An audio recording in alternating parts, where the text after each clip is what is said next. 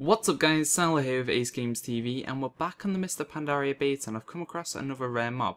So this is Nalash Verdantis, I think that's how you pronounce his name, and he's in the middle of the Lake of the Stars in Dread Wastes. You'll just find him kind of in the middle on this rock. He's level 90 elite, he has, a level 90 rare mob, and he has a lot of HP and hits really hard. If you get hit by his mechanics, you're probably going to die. So there's a few things to watch out for. The first thing he'll do is cast Water Ball or Water Beam or something. That's interruptible, but I wouldn't really recommend it unless you have multiple interrupts. He will cast it quite frequently. It's kind of his basic attack. You're just really going to have to take the damage from that most of the time.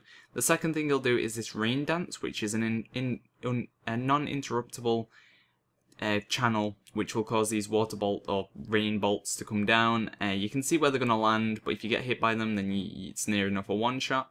And then finally he'll do this torrent. He'll cast it first of all, and then he'll channel it, and you need to interrupt that. If it's on you, it's going to kill you. It hits for a lot per tick.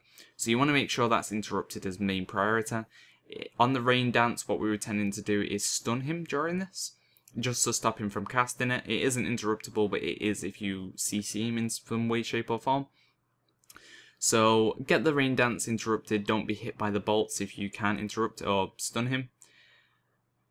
And then just finish him off. Now he drops some interesting things, the normal sort of bag of goods. He'll drop a random blue item, I think it's 440 or 450 item level from him. As you see there, I got hit by the torrent and it's not interrupted, so I do nearly die. Luckily I managed to bubble in the last second. And he'll also drop a pet, which I love these kind of mobs. I love the pets and the mounts and those kind of things. He'll drop a Hollow Reed, which is a soulbound item when looted, and it'll teach you how to summon the Aqua Strider. That's 100% drop chance as far as I know from this guy, and his spawn times aren't confirmed yet because it's beta. He has an increased spawn rate for testing.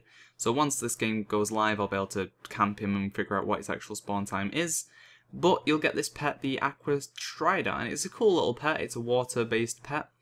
For pet battles, it uses like the water ball and the heal and stuff, so it's pretty cool. And it looks awesome. It's a little water strider thing. Now, it doesn't run on top of the water. I tested it. I was hoping it did, but it doesn't. But either way, it's cool.